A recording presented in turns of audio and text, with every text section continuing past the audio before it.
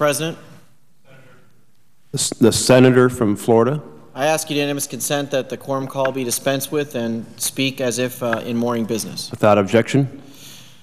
Mr. President, before I begin on my remarks for today, I want to say a few words about the tragedy that occurred yesterday at Fort Hood.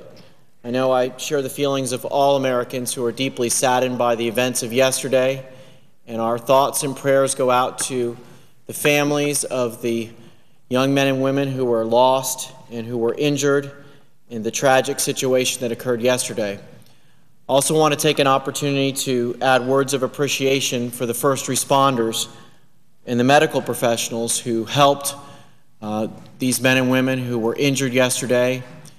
And it's heroes helping heroes that really shows America at its best. But our thoughts and prayers will be with all of these young, brave men and women who were tragically slain yesterday and their families. Mr. President, the purpose why I rise today is to talk about the spending of this Congress. It's something that I've been doing for the last few weeks since I